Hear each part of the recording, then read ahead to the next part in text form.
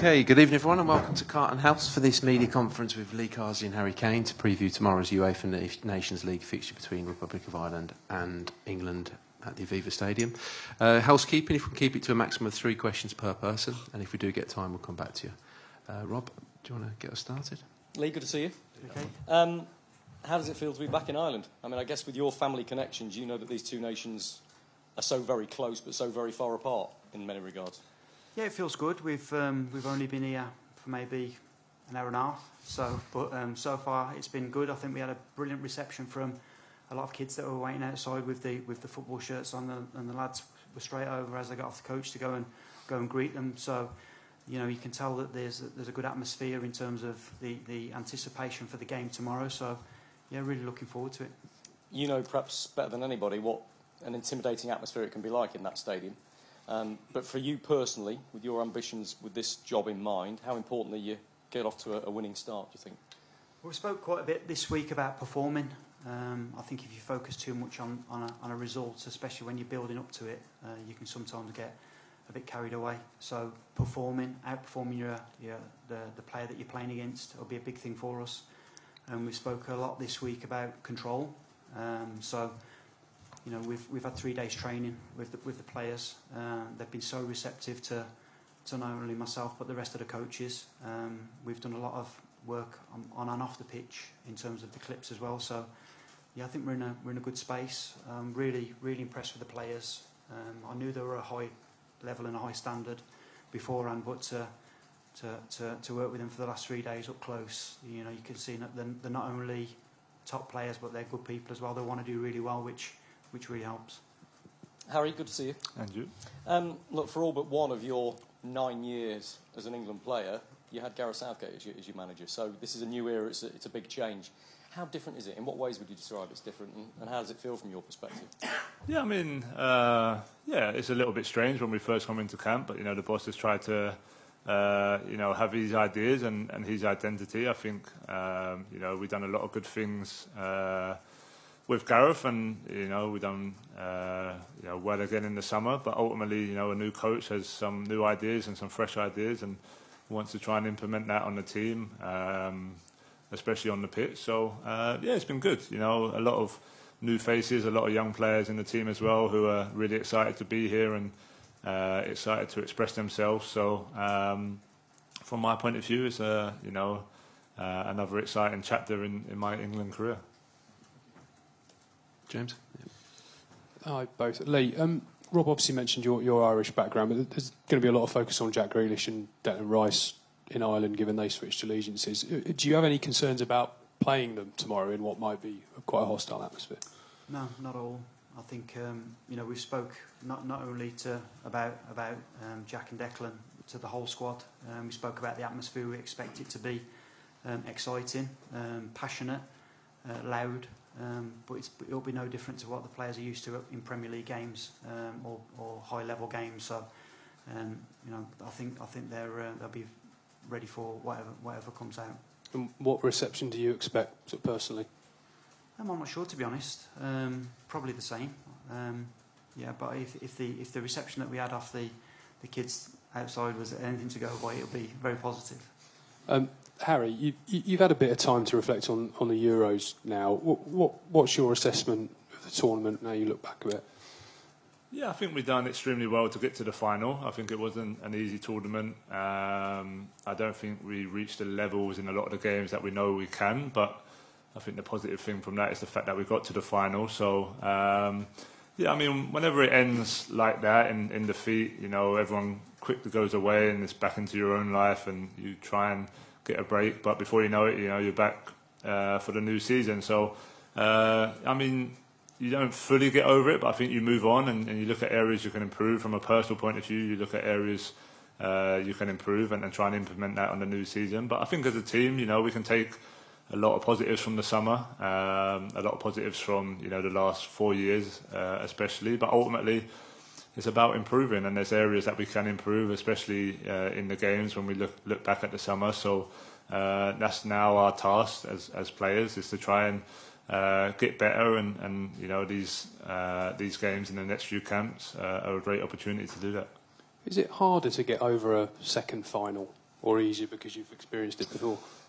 No, it's not easy. I think every defeat is different in their own way. I think, it's tough. Whenever you get so close to reaching, one of the pinnacles of your international career, and it gets taken away like that, it's really difficult. But ultimately, life moves on. You have to move on. You have to get up and go again. And like I said, I think from my point of view, it just makes me even more motivated. It puts the fire in the belly to try and get back there again, or in a major tournament, try and get back there in the World Cup and have a different outcome next time. And just finally from me, have you spoken to Gareth at all since he stepped Yeah, down? we spoke after it was announced, and we just had a brief chat, and we both just wanted to thank each other, and I'm sure we'll have a proper catch up when we have some time to see each other in person. But no, of course, Gareth was a big part of my international career and a lot of the lads, but all we can say is thank you to him, and now we look forward to a new chapter in our careers. Thank you. Thank you. Nestor McGregor from BBC News. Lee, congrats. I'm a newbie like you. It's my first England away game. I wanted to know, you mentioned that I've only been with the squad for 3 days. So tomorrow night, you mentioned the word performance. Is that long enough to implement your ideas? And what are we going to see different? Because talking to a lot of fans in the city centre, it was the performance that they wanted to see. Win, lose or draw, we want to enjoy the football. So have you had long enough to do that? I think we have, yeah. I think we've tried to get 3 or 4 different ways of playing. Ultimately, we have to play to the players' strengths. I don't see it as my style or my way of playing. I think the key to coaching is making sure you utilise the players' ability in their profiles that they've got. So hopefully we see that tomorrow. And a question for Harry. I saw a few clips of Angel Gomez and Morgan Gibbs-White, literally kids in a candy store. Couldn't believe it. Best friends since they were yay high. What's it like having that new energy in the camp as well? Yeah, it's great, and it's it's great for the experienced players as well. And I think I've been playing for nine years or so now for England, and I still remember what my first camp was like, and the excitement and the nerves and everything that comes with it. So it's great to see that on their faces. It's great to see them train with that freedom and them just trying to express themselves. So that's what you want as an international player. You want competition. You want people pushing you. You want to see the best players playing their best football. So no, it's been great to see. And from my point of view as one of the experienced players in the team, it's just to try and help them settle in as quickly as possible. But I think we have that environment here with England anyway, and I hope they feel that. So. Ultimately now it's just I think everyone's excited to get on there on the pitch and play a game. Just a final question for Lee. It's the 89th minute winner. Harry scores a penalty. Do you run around the touchline celebrating, or do you just calmly enjoy it? I calmly enjoy it. Jack Pitbrook over on the far side. Thanks.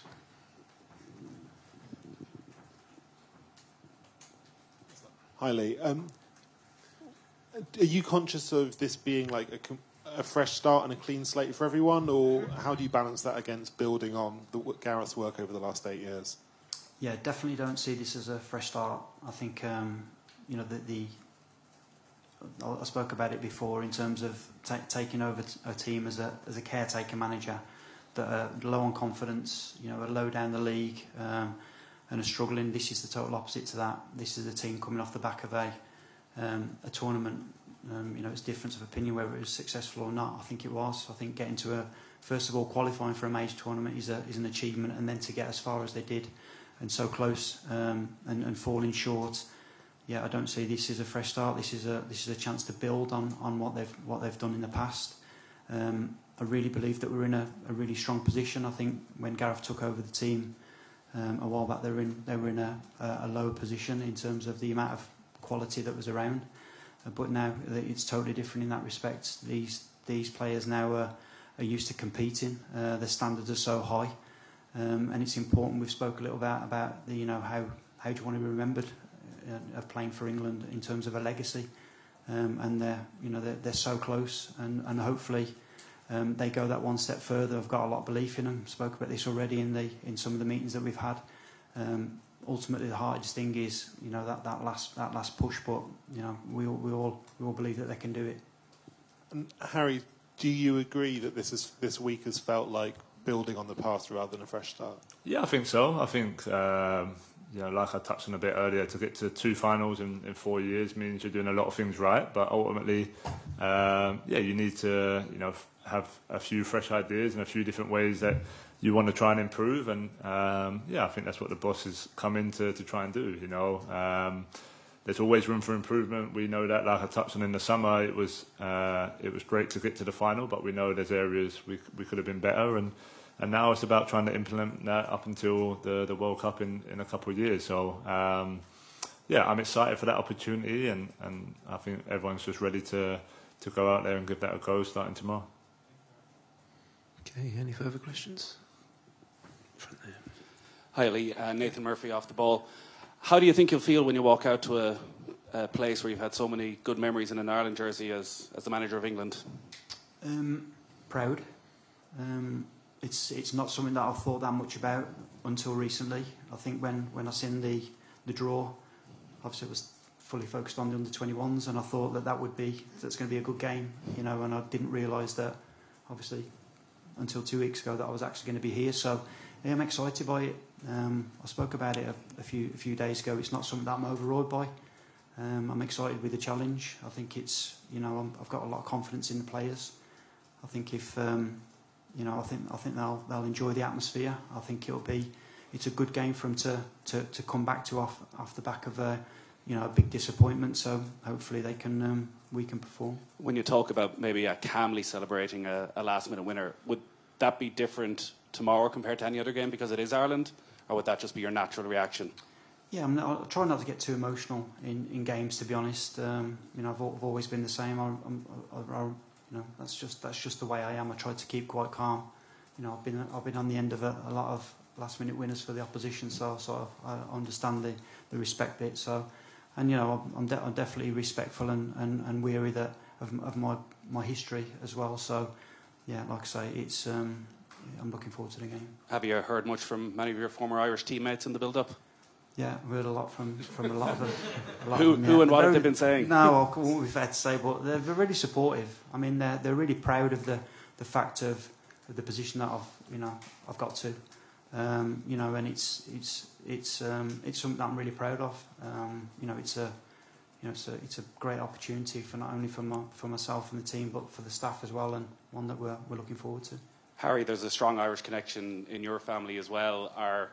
Is that something you've spoken about with them ahead of the game, or are a lot more of them coming over to this to a normal away match? Does it mean more to you and your family? Yeah, I'm not too sure. So my grandparents were, my dad's mum and dad were Irish, were born in Ireland, and then moved to England. So yeah, got some extended family in Ireland. So I'm sure they'll be watching in the pubs, probably wanting Ireland to win, but maybe wanting me to score a goal. So it'd be a great game. It's my first time playing Ireland, so I'm looking forward to that. I'm sure it'll be a great atmosphere, and yeah, I'm respectful to any nation that I play against. So this is no different. Okay, over to the gentleman in the second row here, the blue shirt.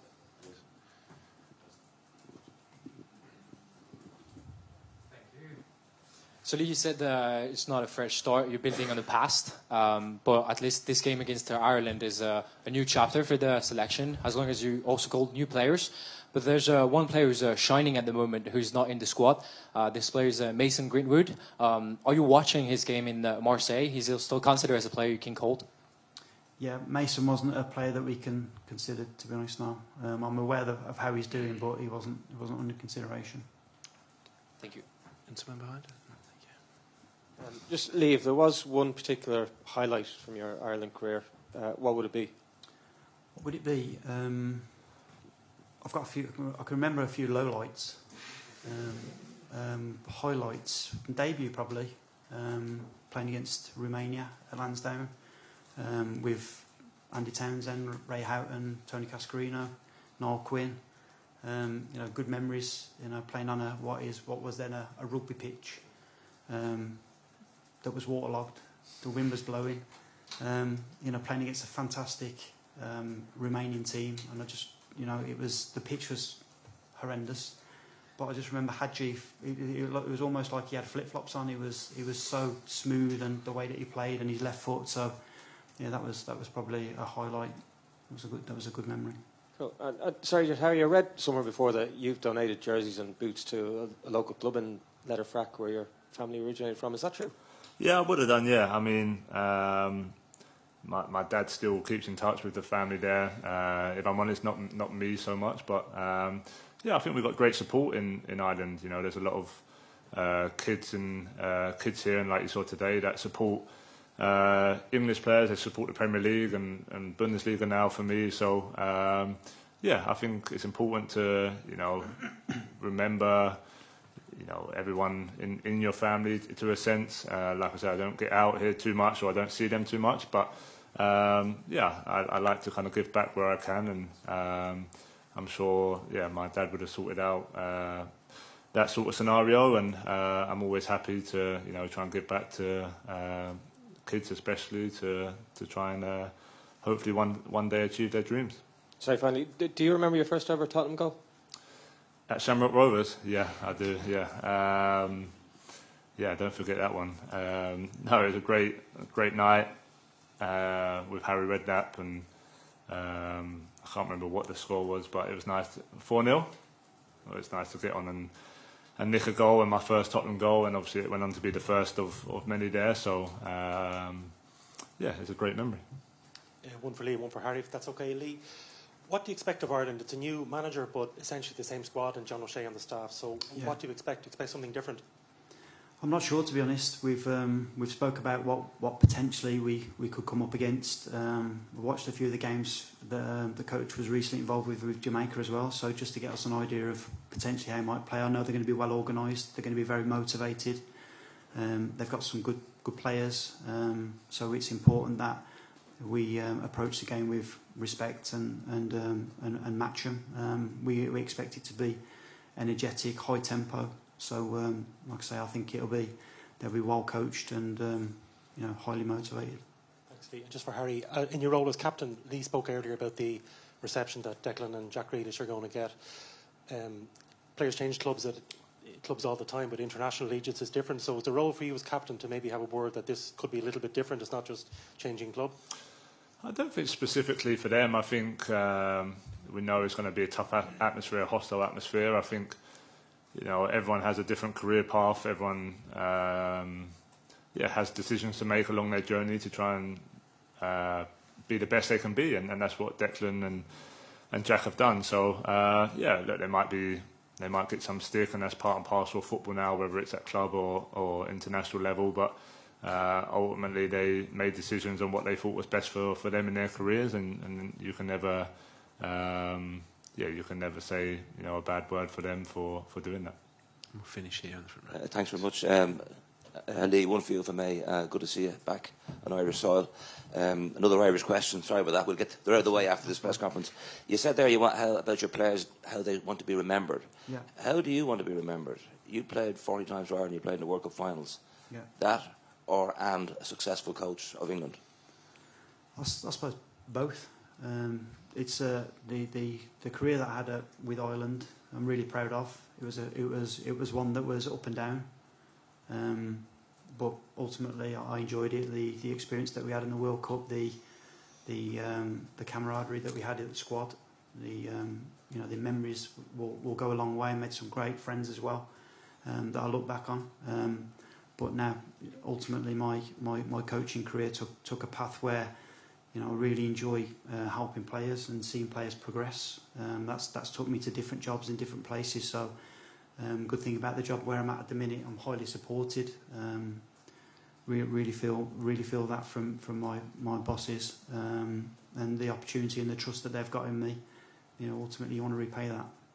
And finally, there was a lot of speculation on this side of the Irish Sea when there was a vacancy in the Irish manager position, and your name was linked. I think you have touched upon that before. Yeah. So just if you wouldn't mind just clarifying the timeline, there seemed to be a chat last November with the FAI, a cup of coffee type thing.